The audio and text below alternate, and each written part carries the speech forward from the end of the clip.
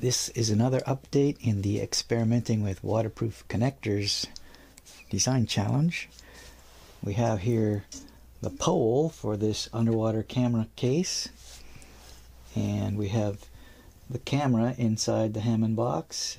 There's the USB connector. I haven't mounted the other connectors. This is just to show the apparatus that holds the case. So you can see here we have a second pole and a sliding bracket at the top here.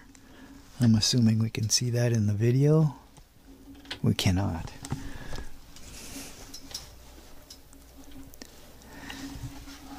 So here's the sliding bracket at the top, and it allows the angles to be changed. There are pivot points here and here. The two frame caps at the end hold the box, and they're held together by these bungee cords on both sides. So I have like a cotter pin at the top here, which allows me to change the angle, so I can just put it underwater like that, and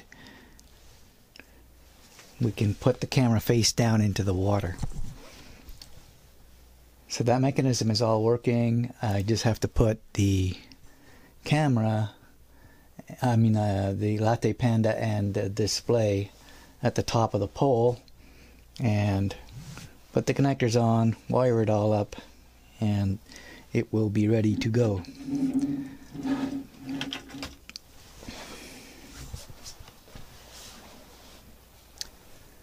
This is the Latte Panda, and this is the display that I want to use with it.